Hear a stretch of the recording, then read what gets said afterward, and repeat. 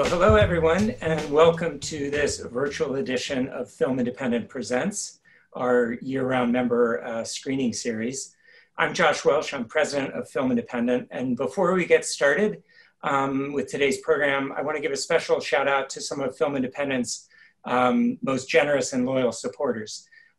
First of all, thank you to our incredible lead sponsor, the Hollywood Foreign Press Association. Thank you to our virtual screening partner, Vision Media, without whom we wouldn't be able to do this. Our official media partner, the Los Angeles Times, and lastly, our promotional partner, KCRW. Thank you to all of you for your support year round, especially as we moved our programming online. Your support means so much.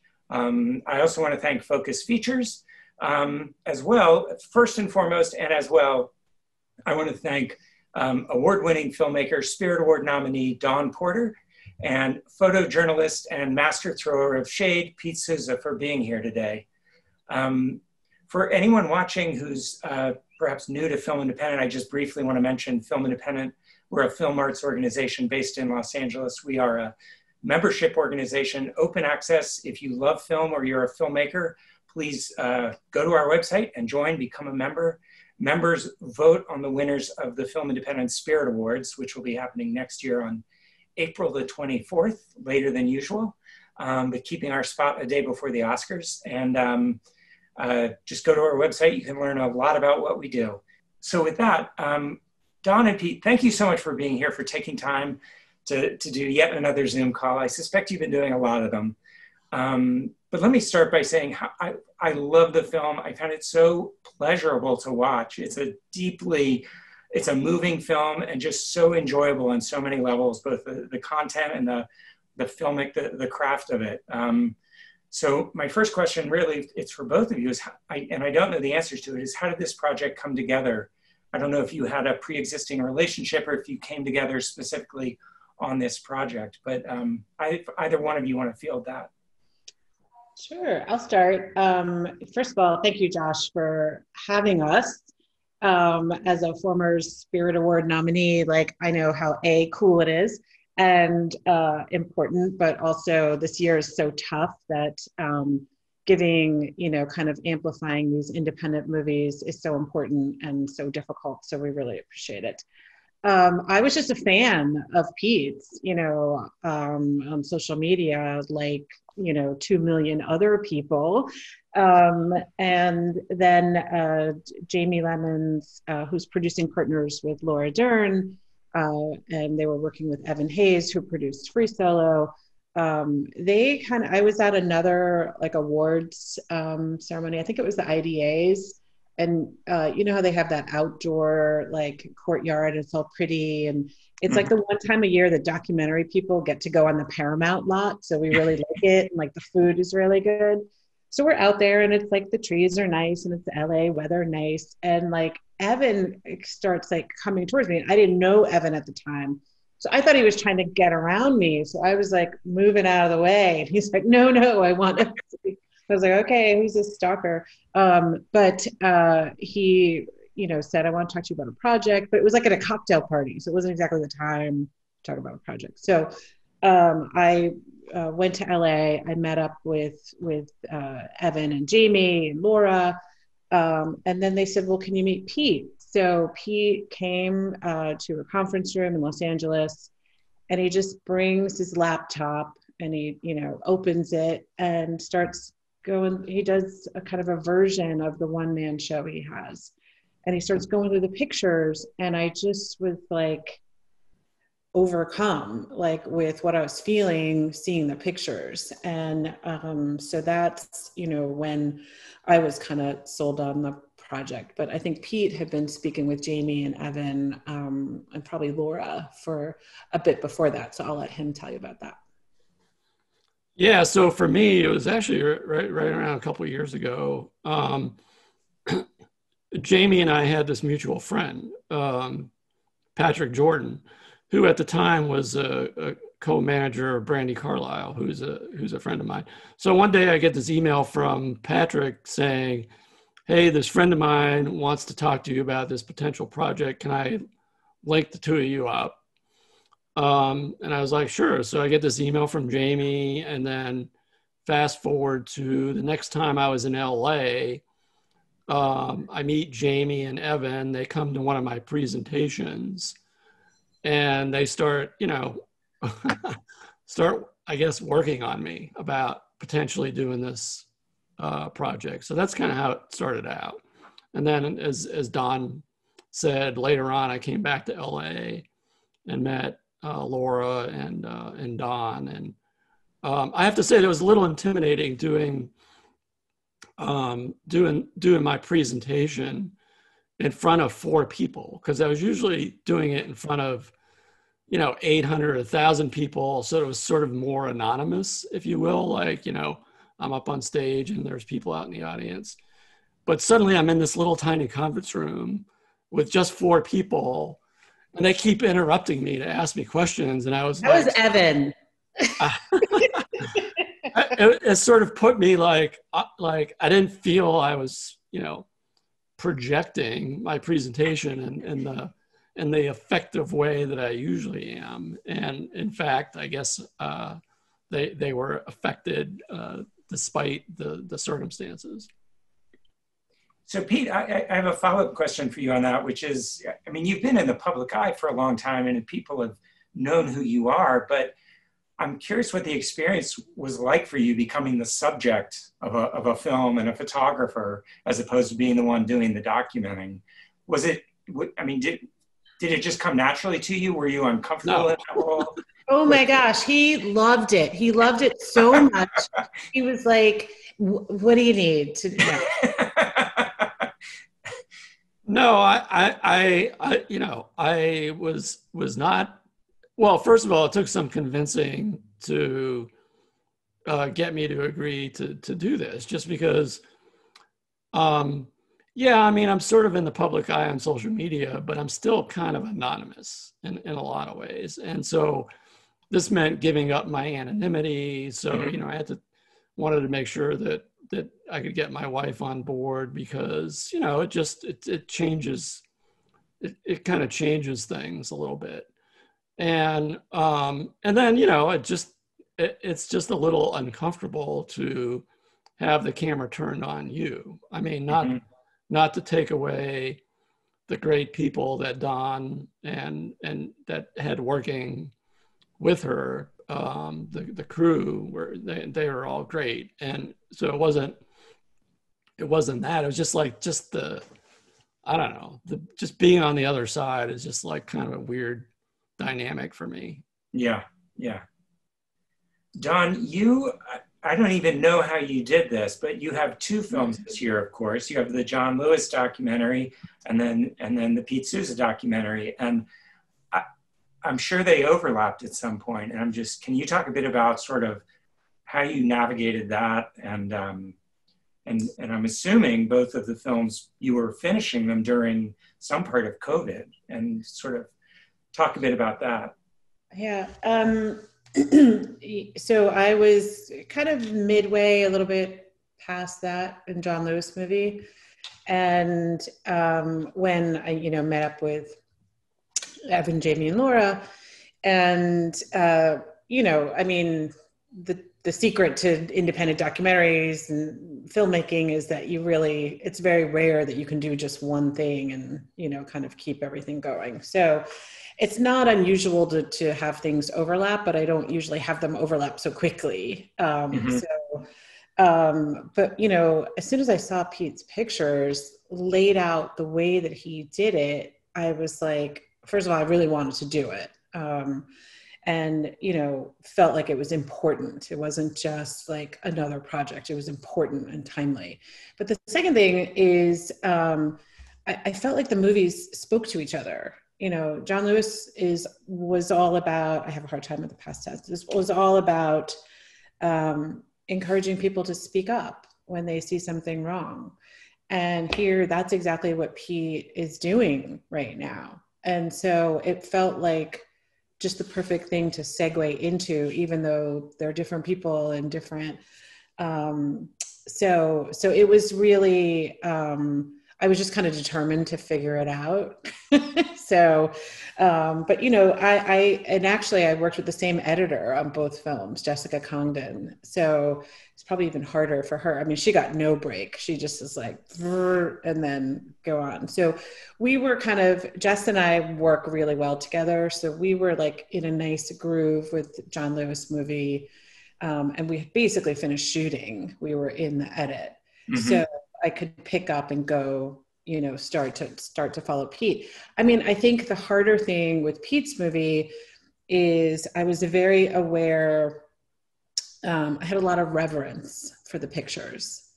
And so I wanted to figure out what was the right balance of kind of verite film and the pictures, and the still images, and how do you really celebrate the still image without undercutting it with the verite. So we spent a lot of time balancing that. And then as far as COVID, we were done with John Lewis movie in late November. So that was fine.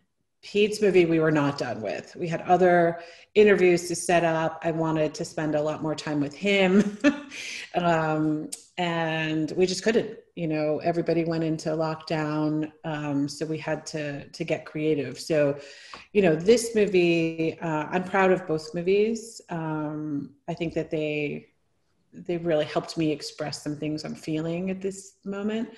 But, this movie will always be really special because we just had to get really creative about finishing it. And every producer, Jess, our assistant editor, our people were all over the place, and no one complained. They just, everyone really believes in this film. And so, kind of just really laser focused on getting it done. So I know we have probably a lot of filmmakers watching this. Could you talk a little bit more about how did you handle the things that you hadn't shot when you say you got creative? Were you able to get those shoots, like working remotely, or how did we got a couple. So first thing we did is we tried Zooming with Pete. So there's some Zoom footage in there, and that was okay. Then we sent him a camera package, a Blackmagic camera, and that was a lot better. Pete's obviously knows his way around a camera. So, was able to figure out, angles and lighting and all the rest of us. Our DP set the camera up, as far as all our settings. And then we mailed that whole packet to Pete. And then I would Zoom with him and we would do the interview. So we did a number that way. And then for a couple of people, Samantha Power, she allowed us to have a crew in her house, but I was Zooming. And she's in Cambridge, I'm close by, and I was like, should I? And she was like, let's just Zoom. So we did that. So I've actually gotten pretty comfortable with the Zoom interview, out of necessity, but we're doing it, color correct. My friend Liz Garbus said, use the iPad, it will work. It kind of worked. It was better than nothing. And then for sound, I had done the last several projects with Skywalker Sound. And I worked with the same mixer, Chris Barnett at Skywalker. And so he kind of set us up with the Apple IV, and he uploaded sequences. So it was almost like we were in the room, except that Chris is really fun to be in the room with. So of everything, I really missed the mix, because going to Skywalker is fun. Yeah. And Chris just takes a lot of care with the movie, and he makes you feel like you're mixing Tron 3 or something. It's like a little documentary, and he puts my name on the door. Literally, that one time Trolls was next door, and it was Trolls and my little film. So I missed that a lot. But also Chris is usually the first person to see the movie. So for my last 4 or 5 projects, he really knows. He's like, oh, I like this. Oh, this is good. I don't know. So that's what we did. Wow. It's remarkable. I mean, it's interesting to hear the Samantha Power piece. All that was beautifully shot. There's no sense of, this is not a Zoom movie, right? It's visually really rich. And looks gorgeous. Yeah. So congrats.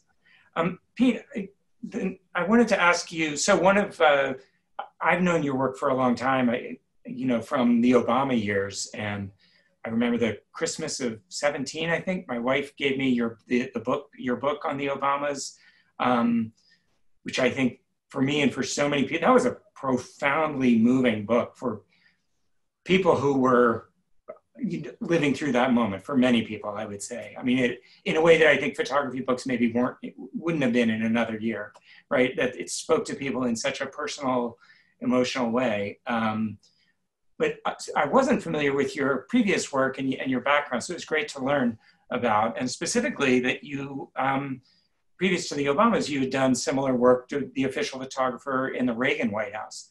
And that's one of my favorite parts of the film, is seeing that footage of you with the Reagans. And it is straight, I mean, to me, when I think of presidents who've known how to, seen the value of photography in a real way, it's like, I don't know if you agree with this listing, but it would be the Kennedys, the Reagans, and the Obamas are the ones where it's like there's a sense of that personal connection through photography and a sense of family.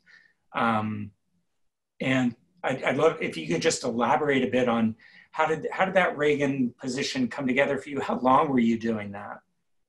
And did you have the same kind of access with the Reagans that you did with the Obamas?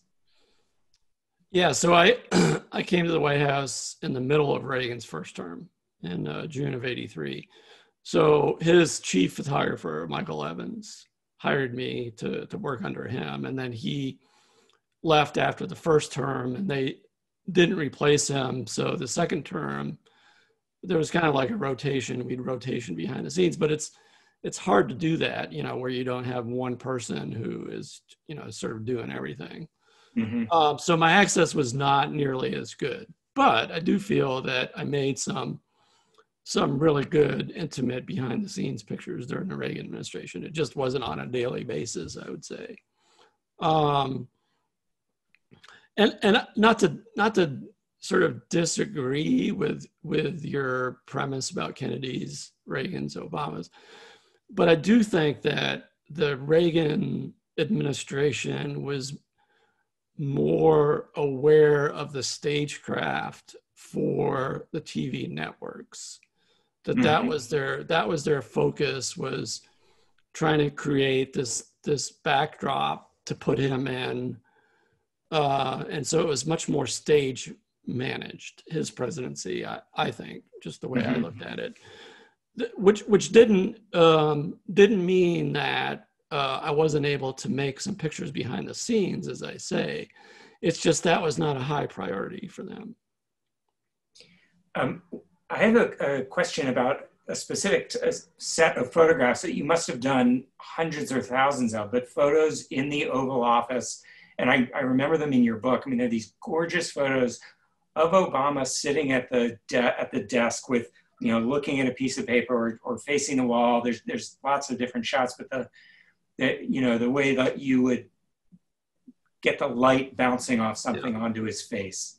And you must have shot, I'm assuming you shot Reagan at that desk and then you shot Obama at that desk so many times. Could you talk about, as a photographer, how you approach that to keep it fresh, or I don't know, just, the repetition of that and finding like these, Rembrandt-like images of the light coming up, and they're just gorgeous and moving photos. Well, I mean, the interesting thing about the Oval Office was the light was different times of the day and different times of the year.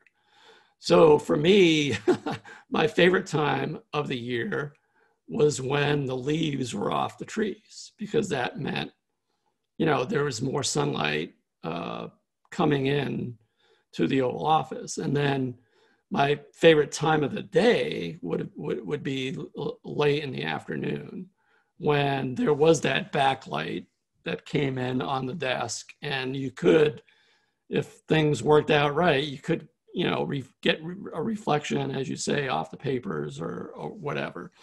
But it didn't always come into place. Like my job was not to like direct him in any way. It's just how things unfolded, I had to be ready for. Mm-hmm. So certainly at that time of the year, meaning in the winter, late afternoon, my sense of light was heightened by maybe today will be the day that all the elements will come together and you'll get that really cool picture. Mm-hmm. And then conversely, during the summer, when the sun is higher, the leaves are on the trees, the Oval Office is a lot flatter in terms of the lighting. And that made it challenging to try to, still make pictures with whatever light happens to be available. Mm-hmm. I don't know if that sort of answers your question. Yeah, absolutely. And the other angle on the Oval Office is when you would have, there's so many shots of, a group of people in there for a meeting where you're not shooting towards the light from the window, but I guess it's flatter lighting, but the drama in the photo is in the physical postures of people, the looks on their faces, the who's in the room, whether it's men, women, people of color, like all of that is just, again, the sense of drama that you capture there is so remarkable. Well, and also trying to incorporate some of the historic elements, whether it be, the painting of George Washington, the painting of Abraham Lincoln, or he had the bust of MLK. And there's a picture in the film and in the book where I've got this picture where the bust is in the foreground, and in the background, he's talking to these activists that had protested in Ferguson after the events in Ferguson. And, I tell people, like, it took me 5 years to get that picture because the elements never came together. I was always aware of trying to make a picture like that, but it just never came together until that moment where just all the elements, he happened to be standing in just the right place with these young adults, and I've got the bust in the foreground and the painting of Lincoln. So I was always aware of my surroundings and hopefully trying to incorporate those into my photography. But sometimes it worked and sometimes it didn't. Mm-hmm. Don, the word inspirational is so tired out and often just overused to the point of being meaningless. But I want to say I found the John Lewis film and this film like inspirational in a very real sense. And to watch them at this moment, right? There are lots of different types of documentary film, and you've made other types of film earlier in your career, like films focused on particular issues that can be very films dealing with justice and racism and police brutality and the justice system, right? There's all kinds of hard-hitting documentary films that educate one and galvanize people. But I found your two films this year are so, like, in not a corny way, but in like a really important way, uplifting and inspiring. And I'm right. And there's an element of pleasure to that too, where I'm just like, you just want to bathe in these. And this film in particular, it's inspiring. It's a portrait of an artist, Pete, and his commitment to his craft. And it's also, of course, still a portrait of those 8 years of the Obamas that's captured in the photographs. That's also inspiring. I'm just wondering, I don't know if you want to just talk about that. Do you think about that with year when you were approaching?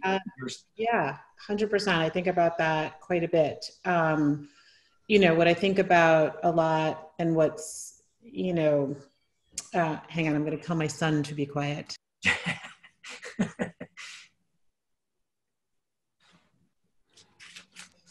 There's like about to be inappropriate music in the background of your live stream. If you think about it, my film Gideon's Army, made in 2010, my film Trapped, made in 2013. Those were trying to shine a light on things that were happening while President Obama was president. For me, I felt like the government was in solid hands. And there was a person in power and a government in power, doing their best. And we needed to show them or show kind of everyone things that were not going well, and it was it's almost for me, like I could take it, I could really like dig into those tough subjects because, the world wasn't falling apart like it is right now.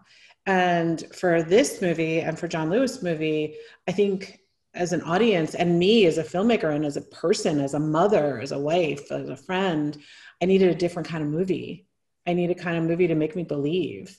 And that's really what I was looking for in subjects, because, living under this president, I'm depressed enough. And which is not to say I don't read the newspaper and I don't keep up with things, but I feel like there are a lot of people like me who are we just need to be reminded that there's good in the world, there's good in government, and that things don't need to be this dark, and that we can look towards the light and, kind of live to work another day. So, so definitely it's the kind of movie I wanted to see myself. I wanted to see something that was not Pollyanna and not, false, but also was hopeful. Yeah. I mean, to me, one of the things that runs through this film in so many different layers is empathy.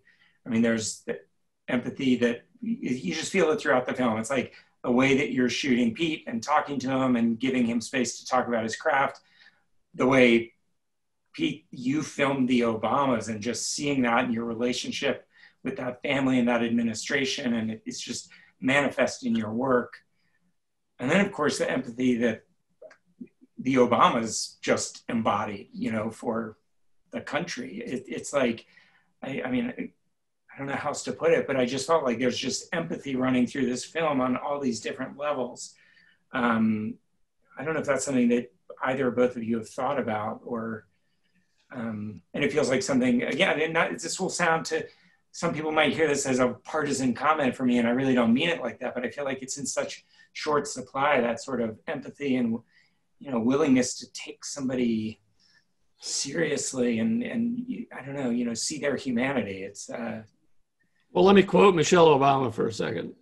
Michelle said that the presidency doesn't change who you are, it reveals who you are. And I think that's true with my photographs too. I think behind the scenes photographs of a president can reveal who they are. And it just so happens that most presidents, including President Obama, they're empathetic. That's part of their character, is being empathetic and compassionate. And they know that the presidency is not about him. The presidency is not about one person, it's about us. And when you contrast that with what we have today, you don't see empathy, you don't see compassion. You see an individual who cares about one person, himself. And like even today, he tweets out this offhanded comment about our people. And there is no like our people when you're the president of the United States. Every citizen, you represent every citizen in the country. And he still doesn't get that. And I think hopefully in this film and in my photography, you see what an empathetic and compassionate person Barack Obama is. Yeah.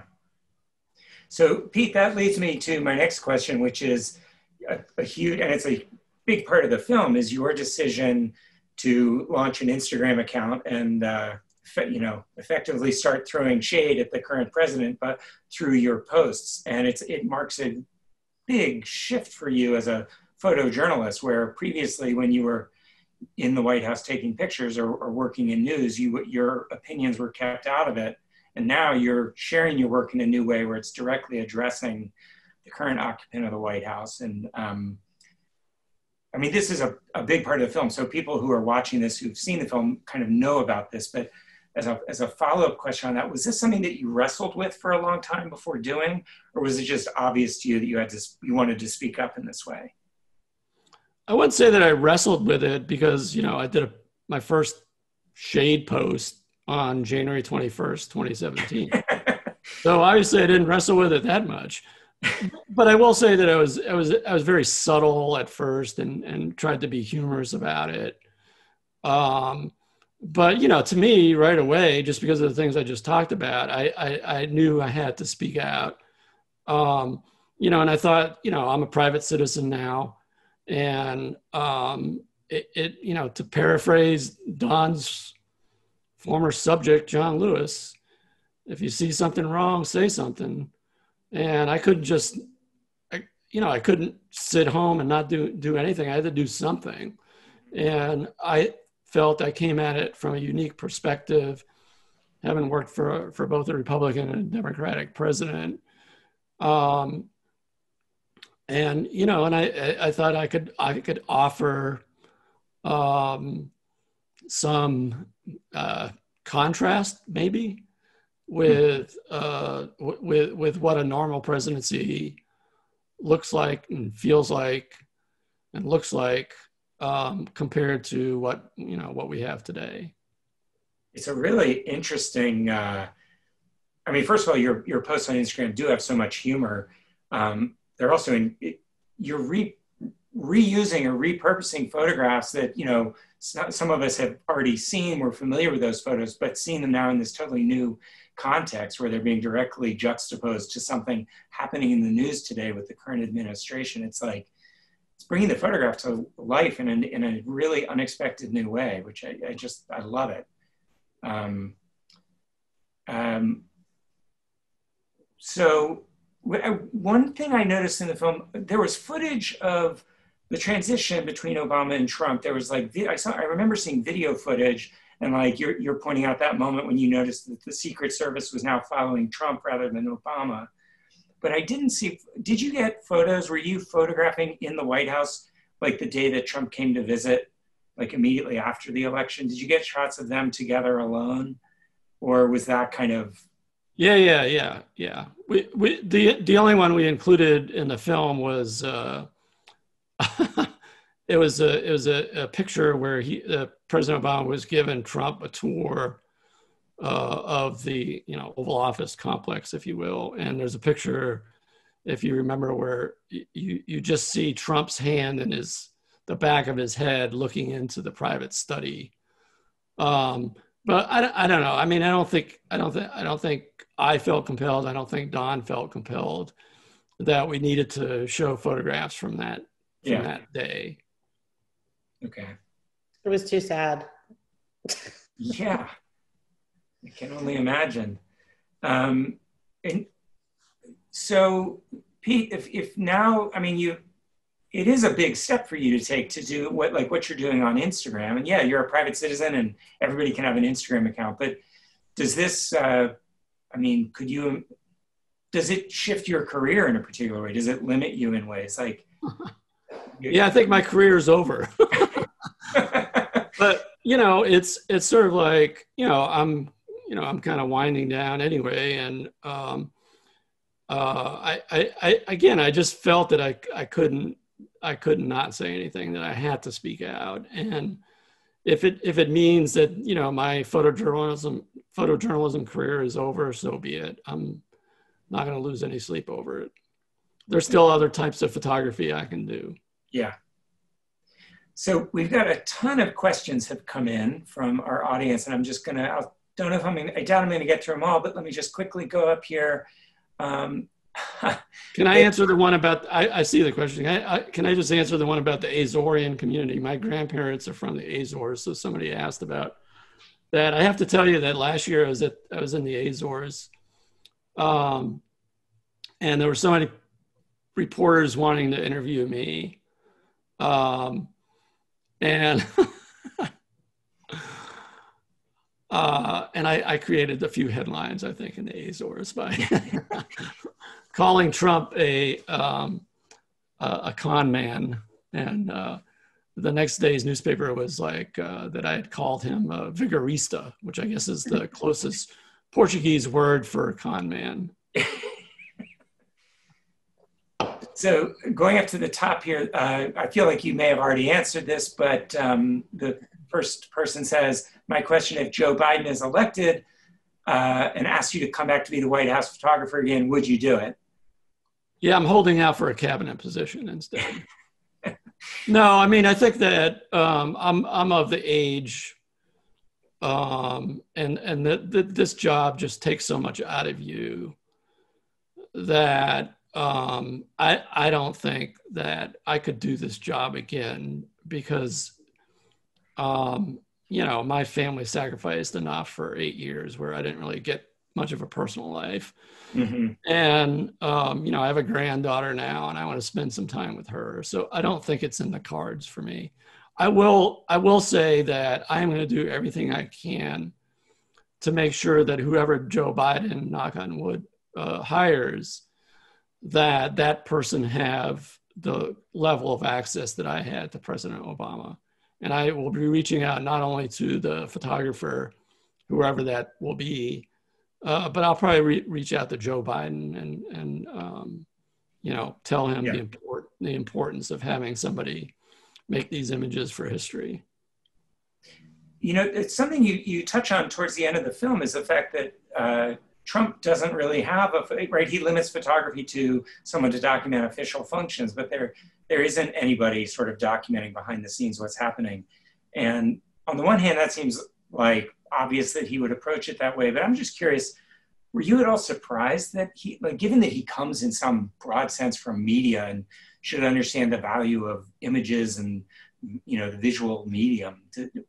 Were you at all surprised? I'll say a couple of things. I have no inside knowledge about whether the current White House photographer has the kind of access that I have or not. We're not seeing those pictures. Right.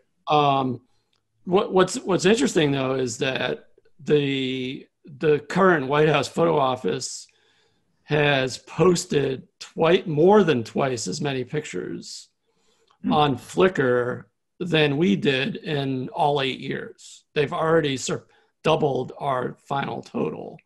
But, most of the pictures, or 99.5% of them are, from the reality show. It's just like, the public events, and you don't really see the kind of behind the scenes photos.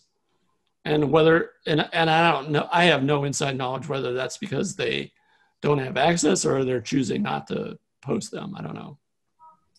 One of the most amazing moments in the film for me was that contrast between the Trump photo in the Situation Room that seems totally staged and also has horrible lighting and just these like 4 or 5 guys facing forward versus what was happening. I don't know if it's in that same room or not, but the night of Osama bin Laden was killed, and you see the Obama team arrange. Just the contrast of those 2 photographs speaks volumes of photography and also of leadership, and great to see that in the film. Another question: has Obama seen the film, and if so, his reactions or thoughts? Not sure. So, I just emailed him on. Today's Monday. I think on Friday. I sort of lose track. On Thursday or Friday, I was emailing with him, and he was busy. He's busy with his book and stuff, writing his book, and so I didn't want to bother him. But I think he's going to see it. I can't remember if it's this week or next week. So as far as I know, he hasn't seen it yet, but he will see it soon. Question for Don on how you crafted the story arc in the film after reviewing all the footage, and how and when did you decide that Pete should narrate his own story? I worked really closely with Jessica Congdon, the great editor, and we kind of identified our objectives. We had the benefit of being able to see the photos before we started, which usually you start shooting and then you see what you have. And here we had the opportunity to think, and actually the organization was somewhat inspired by a speech we heard Pete give, which is, he talked about the qualities that you need in a presidency, empathy, compassion, et cetera. And so we kind of ran with those themes that Pete had laid out. And then we started the daunting but really fun process of gathering, our first pass at pictures. Pete took 2 million photographs. There were tens of thousands that were kind of available for us to play with. All credit goes to our junior editor, Ben Zweig. He spent many happy weeks paging through photos, kind of guided by the themes that we were looking for. But we all have like our favorite images. And so everybody got their favorite image. And then, Jess and Ben and I really kind of narrowed down to, kind of buckets of photos that we were really interested in. And then we brought Pete into that process, and he would see, he didn't know what the film was going to be, but he could see what images we were gravitating towards. And then he was like, well, you should look at this one. You should look at this one. I mean, one thing I should say is Pete has an insane memory. I mean, he can pretty much that little bit with Trevor Noah, where Trevor says, do you have a picture for everything, stupid Trump does? And he says, pretty much. I mean, we saw that in real time. We would say, wow, like, oh, we're looking for this. And Pete, 9 times out of 10 could point us, if not to the exact photo, to kind of the moment in time where we should be looking. So it was, it was a lot, but it was like a fun task. It was like going through Willy Wonka's chocolate factory, somebody's got to do it. We had a lot of fun doing that. That's great. We have a question here from Marjan Safinia, who says, Dawn, this was such an incredible film, so powerful, it moved me deeply. That final thought from Ben Rhodes was so powerful. When you heard him say that, did you know that that would be your capper? Great question. Yes. I mean, Ben Rhodes is such a gifted, he's such a gift with words, but more than that, he has such a sincere and deep interest in the well-being of this country. And so that is, I think, what he was really leaning into, and that is really how we felt. So we actually tried that comment a few places, but it was just such a good, wrap up that I think it worked really well where it is. So thank you for noticing that. Question for Pete. The image of Washington politics often seems fixed, but what have you seen change stylistically, aesthetically since your career began? Big question. Not really sure how to answer that other than I remember back in the Reagan days, there was a guy named Steve Crowley who was a still photographer first for the Washington Times and then the New York Times. And he would go to the same event as everybody else and make this picture that nobody else would see. He just had this intuitive sense of making a picture that really spoke to what was taking place more than anybody else. And there was nobody doing what he was doing. And now, like even in the Trump era, I mean, I follow many of the photographers that cover the White House on a regular basis. And there are so many great photographers that are really have their eye out for these little subtle details, whether it be, I mean, I can't ever like the pictures on Instagram because they're of a subject that I detest, but right, they're brilliantly done. And so I don't know. I think the number of photographers working the Washington scene have just gotten exponentially better. That's great to hear. Another question for you, Pete. Can you discuss how you review your own personal editing style of your daily photo intake? And do you retouch things in Photoshop? With the volume of photos, that's a great question, just given the volume of photos you were taking in the White House. Yeah, I mean, I think the only time I really got a chance to review my images was more on a monthly basis, where we would do a catalog of images from the previous month, behind the scenes images, and that would really be the only time that I would have a chance to actually go through my own pictures. In terms of retouching, the only thing we ever did was adjust color balance and then brightness and contrast. So just basically following the accepted photojournalism practices. The one exception to that was during the Bin Laden raid, that the kind of iconic photo. There was a classified document on the table that we had to blur out, pixelize. But we made sure that we were transparent about that we had done that. Mm-hmm. A related question, and I had this same question as I was watching the film. Do you own the rights to the photos, or does the White House or the U.S. government? Are you allowed to? What are you allowed? Yeah, so they're considered public domain, so anybody can use them. Wow. And in an editorial sense, I mean, the only restriction is, like, for instance, if there was a picture of President Obama wearing an LL Bean jacket, LL Bean couldn't use that photograph, to advertise, because there's still laws protecting the likeness of the president, even when he was the former president.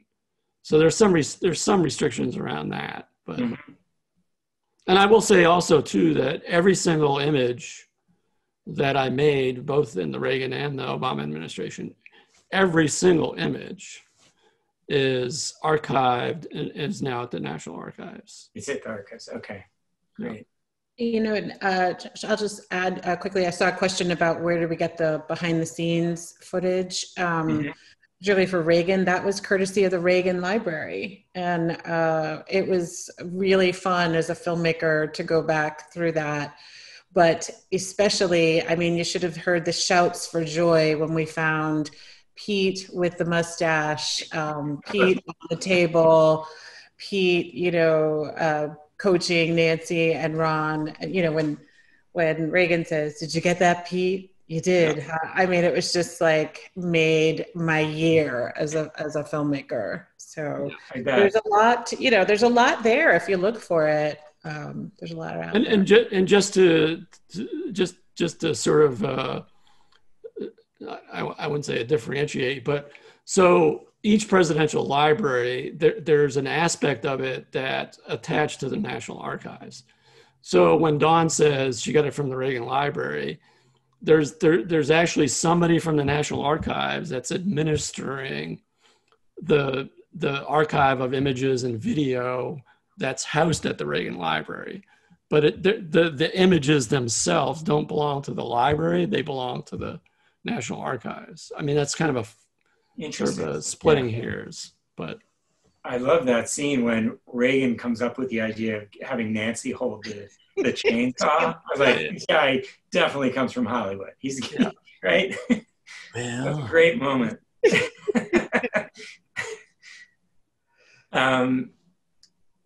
Somebody asked, Pete, you refer to making pictures rather than taking them. Is there a reason for that? I don't know. It's like, that's sort of an Ansel Adams thing, and that's a quote from Ansel Adams that, take a picture, you make a picture. Yeah. I sometimes use it, I interchange those terms. And then in closing, a question for both of you, which many people here have asked, this is a crazy question because you're just launching this film, but everybody wants to know what's next for both of you. Dawn, to start with you, is 2 films in 1 year is not enough. Like, are you starting work on a new project or developing something?